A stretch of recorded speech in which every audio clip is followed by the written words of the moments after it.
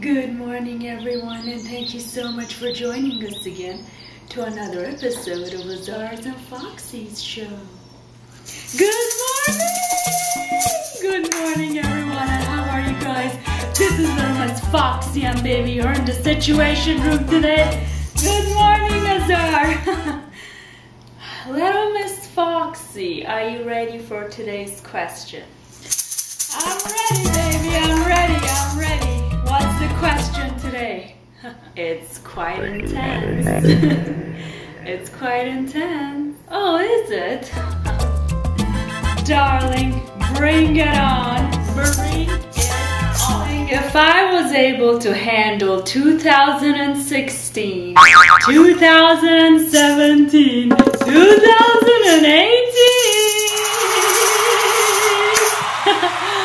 I can handle anything. Bring it on. Bring it on. Bring it on. Okay, so we have received a question from a young lady. You're not gonna believe it. I personally was quite shocked. This young lady said, "Little Miss Foxy, what do you think about the project Mars 1? About the project that NASA has in place. People are gonna live in Mars. What do you think about it, and would you ever consider yourself going there? Would you volunteer?" Oh boy.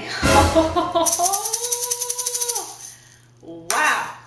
Young lady, what a question. What happened? What happened to the IQ? IQs are going high. Very good. Congratulations, team. Coming up with this question.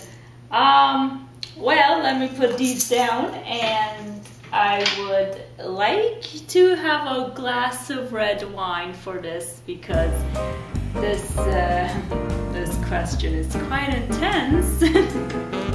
Very difficult. I don't know, where did you get this from? It's a lot of wine for early in the morning, but hey, when it comes to NASA, as we all know what it stands for, don't we? Cheers. Do I think it's will I go? Absolutely not. Do I think it's a good idea or bad idea? I don't think it's either good or bad. It's an idea. Oh, complicated answer. Complicated answer for a complicated question. Yes, my answer is as complicated as your question, darling. It's an idea, it's not good and it's not bad. Young lady, let me ask you a question. I'm sure all of you have TV, all of you have 55-inch TV. We don't have TV, we just don't have TV. There's nothing to watch except my show. Have you seen the program Big Brother, I believe? Now, I have seen commercials for it when I go to my friend's house and all the garbage programs that are out there that's called reality TV, which nothing about it is reality. It's all made up. Where I believe this show, they shove everybody in one house and they tear each other apart. They're like cattle, pigs and everything in the farm. They shove them in and they tear each other apart. It's part of the MK Ultra programming. Now, if you don't know what MK stands for, it stands for Michael Kors Purses. Stands for Michael Kors, okay? That's all you need to know. Stop twisting the subject. Get to the point. Get to the. I am getting to the point, but I want to start from scratch so they understand what the hell is going on. Young lady, this is exactly the same thing, but in a much higher level of so-called scientific discoveries. Scientific discoveries.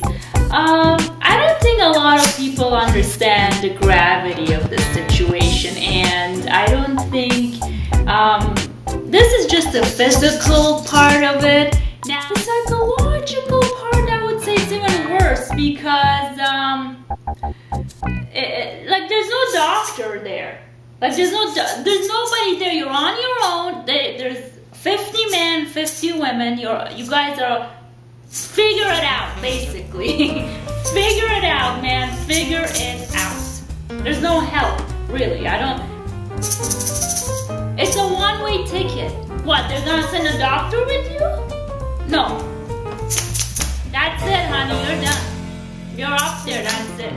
Now, Sarah, darling, how long does it take to travel from here to Mars? Do you know? How long does it take? It said something in between 6 months. What? No, honey, it's not. It's around 300 days.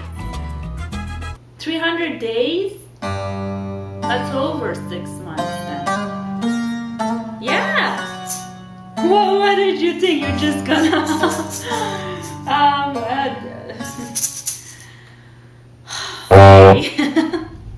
let's just say they make it there alive, which I hope they do. I pray to God they do. I pray to God they do because